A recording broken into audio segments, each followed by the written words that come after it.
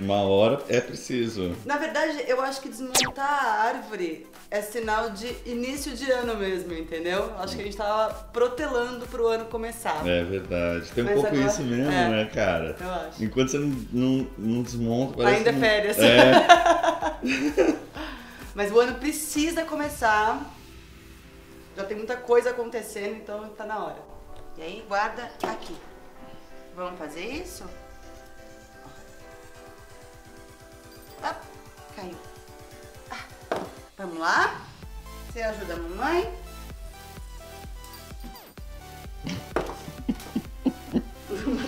Pensa uma criança que esperou por isso meses. As férias inteiras ela tá querendo fazer isso. Poder puxar os negócios da árvore. Aê, Ni, muito bem. Muito bem, Pituca. Chegou o grande momento. Embora tenhamos uma criança feliz, temos aqui uma mãe preocupada, né? Mamãe agoniada, eu diria. Mamãe que não tá dormindo já há alguns dias. É verdade. Vamos falar um pouco sobre isso? Vamos falar um pouco sobre isso. Durante esse vídeo a gente vai falando sobre a situação da Nina. Caso você tenha chegado agora... Aliás, seja bem-vindo nesse canal, quem chegou agora. O que você tem que saber sobre o que aconteceu com a Nina o ano passado? A Nina, ela teve uma série de otites de repetição desde que ela tinha uns 7 meses de idade, né? Que estourava um ouvido e o outro não chegava a estourar, mas também tá com o mesmo problema. E põe lá, guarda lá, por favor. Isso, Pituca.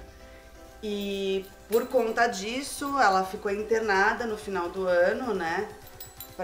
Porque nenhum antibiótico fazia mais efeito, então ela teve que tomar um antibiótico super forte na veia durante 5 dias seguidos. E a gente teve que ficar internado por conta disso. Muitas noites sem dormir, foram muitos meses com antibiótico, com criança no hospital, pediatra e tudo mais. E a gente começou a pesquisar possíveis causas do porquê que isso estava acontecendo, né? E chegamos a algumas teorias que estão se comprovando, na verdade. Quem segue a gente faz tempo sabe que no fim da gravidez da Nina eu fiquei muito doente, mas muito doente mesmo, assim. Eu tive que tomar muito antibiótico, corticoide. Foram 3 meses de muito sufoco. E talvez isso possa ser uma das causas das otites da Nina. A culpa da mãe, olha lá, se culpando. Não tem que se culpar. Mas é porque enfraqueceu o sistema imunológico dela, mas entendeu? Você tinha que tomar na época, entendeu? Eu sei, uma coisa que eu tive que fazer porque podia ser pior, a infecção Exato, podia realmente matar o bebê se não tivesse tomando antibiótico. É lógico. Mas né? Enfim. O que ela tá falando? O que ela tá falando? Ela fala dá tó, porque ela não entende que dá e tó é tó. Então ela entendeu? Ela junta os dois. Minha super ajudante. Dá tó. Outra teoria que tem é sobre a proteína do leite. Que na verdade tem a ver com esse negócio do antibiótico, porque o antibiótico pode ter deixado a flora intestinal limpa, sem enzimas, para realmente combater as enzimas da proteína do leite. Exato. Né? Só tirar o leite e cuidar da flora intestinal não resolve, na real, o problema que aconteceu por causa das otites. Que ela está perdendo um pouco da audição. É reversível, ela vai ter que fazer fono depois da cirurgia, que é sobre isso que a gente vai falar agora. Mas está acontecendo isso, né? A gente fez os exames para ver como é que estava e realmente isso está acontecendo. Então, por conta disso, ela vai ter que fazer uma cirurgia essa semana. E é por isso que esta mãe está nesse estado. Não dorme, bicho. Não dorme. Calma, tá pensando muito nisso há um tempo. Daqui a pouco a gente volta a falar sobre o assunto. Quando eu estiver mais equilibrada, talvez, ou desequilibrada completamente.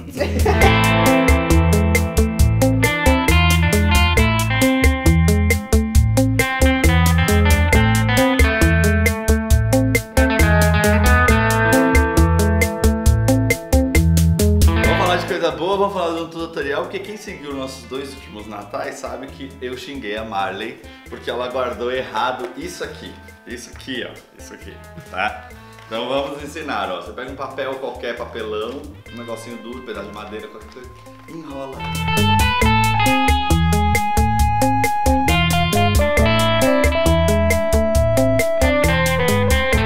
No ano que vem, não vai ficar 2 horas pra desenroscar isso aqui. O que você quer? Então vamos assistir. Você vai escolher? Trolls? É? Pensa na pessoa que sabe o que quer. Né?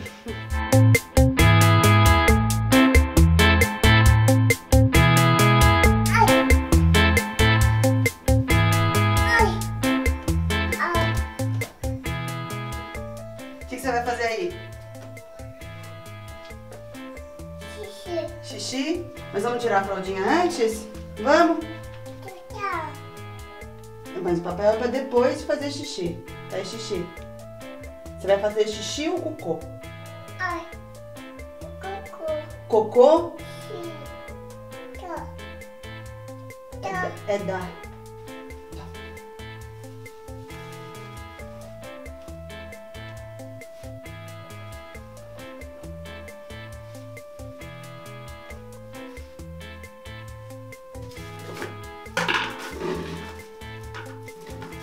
O processo todo ela sabe, só ela não sabe fazer xixi é o cocô na privada, entendeu? Mas o resto, ela monta a privada e o resto...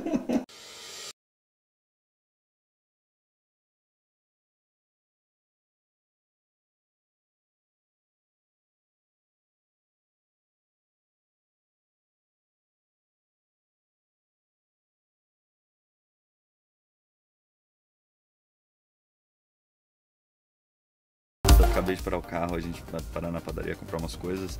A Gabi tava louca para ir no banheiro, ela foi. Eu só tô gravando esse trechinho aqui porque, assim, de verdade, essa mulher tá estressada. Ela não dorme há alguns dias. Desde que o médico confirmou que a Nina vai fazer uma cirurgia, cara, não tá rolando dormir na vida dessa mulher. Eu tô bem preocupado. Mais com ela do que com a Nina, porque é uma cirurgia simples. A gente vai falando durante esse vídeo e tentando amenizar um pouco a situação, né? Porque a gente não teve tempo ainda de parar e falar sobre isso. Seria possível que o nervoso seja tamanho a ponto de você abrir mão hoje do regime fazendo o dia do trash? Sim, obviamente. Pão, por favor. Pode ser integral, mas pão. Hoje é o dia que a gente abre mão do low carb. Aê, garota! Porque a gente tá merecendo. Fazem 15 dias que a gente fez o dia do trash. De 15 em 15 dias agora tá valendo, entendeu? É verdade. Carboidrato na veia hoje, hein? Ganha 3 quilinhos num dia, hein? Não, mas aí não. Para, Tiago, que chato.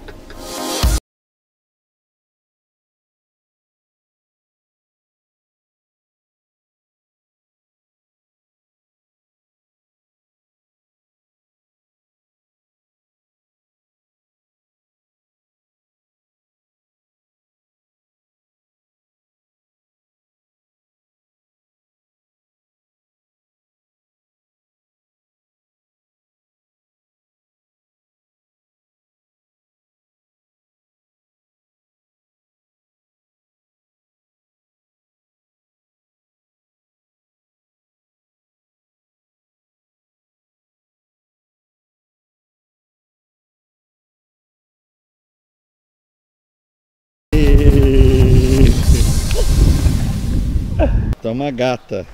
Deixa eu ver o look. Eu trouxe um chinelinho mais bonitinho. Você quer o de princesa? Sim. Sim. Então vamos lá. Deixa eu ver, mamãe. Vem cá, deixa eu ver que lindo isso que você fez no seu rosto. Ah, que maravilha. É da Ladybug. Você também, Belinha? Nossa, que lindas, hein?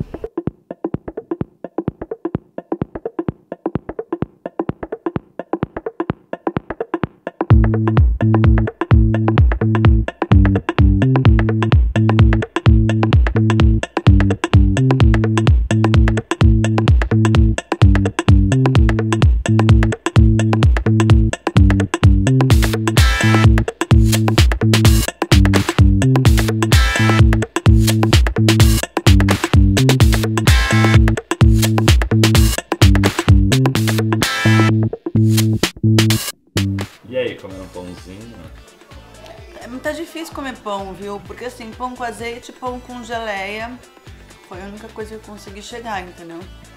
Pão puro não tem graça. Lactose. Seria legal ser pão com manteiga. Nossa, que saudade de um pão com manteiga. Tô sentindo falta. Por exemplo, tinha queijo de churrasco. Tinha pão de churrasco com catupiry. Nossa. Eu poderia estar comendo isso hoje. Mas não. Mas pelo menos comer um pão, né? Comi. É bom. Mas descobri que não é legal comer pão puro. Então prefiro esperar voltar a comer queijo pra fazer um trash direito com pizza, tá ligado? É verdade. Pizza com catupiry, mussarela. Isso assim. aí sim. Eu posso ir ali jogando lixo? Pode. Pra não atrapalhar a passar gravação. no quadro. Tá atrapalhando? Pelo menos a Cris tem essa consciência. É porque meu pai passa, volta, Não. passa, volta, passa, volta. Se soubesse quantas vezes eu deixei... Aliás, eu voltei a gravação por causa do André.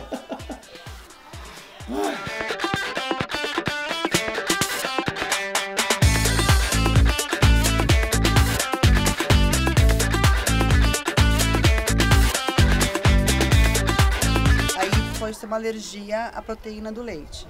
Que foi causada pelo excesso de antibiótico que você tomou na gravidez As duas dela. os dois motivos, Qual é a outra? tanto a imunidade quanto ao problema de alergia à proteína do leite pode ter sido causado pelo antibiótico que eu ingeri na gestação, no último trimestre. Deixa eles falarem, eles querem aparecer. Oi, fala oi pro YouTube, fala oi YouTube! Que a suspeita é que não seja a mesma alergia, porque senão poderia ter traços de leite em lugar nenhum, e tem traço. A gente não mudou de panela, a gente não mudou de copo, então assim, isso já foi descartado. Agora, pode ser uma intolerância à proteína do leite, porque com os antibióticos que eu tomei na gestação, pode ter limpado demais a flora intestinal dela e ela não tem enzimas para combater mesmo a proteína do leite. Então, agora, para mediar isso, que a gente vai retomar as coisas com queijo e tudo mais, depois do dia 15, para testar realmente, né, se é isso mesmo ou não. E aí eu dou para ela um probiótico, que é para refazer a flora intestinal dela, para começar do zero, entendeu? Como se tivesse 6 meses ou 1 ano, sei lá, quando começa a poder dar queijo para criança, né, já até esqueci.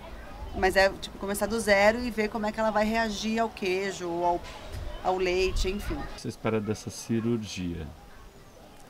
Eu espero vida nova. Vida nova pra ela e vida nova pra mim também, né? Ver seu filho doente, ver seu filho com dor, ver seu filho com um problema de repetição e que você não consegue achar uma cura, é devastador pra todos os pais, sabe? Então eu espero realmente que ela fique saudável, entendeu? Tirando essa otite que ela tem, a Nina é 100% saudável, entendeu? Come então, que nem um camelo. Ela é muito saudável. Tirando essa questão se é imunidade ou alergia à proteína do leite, a gente não sabe. Mas que reflete na otite, reflete. E se a gente resolve isso e ela não tem mais nenhuma doença dessas assim, agudas, cara, vida normal, entendeu? É isso.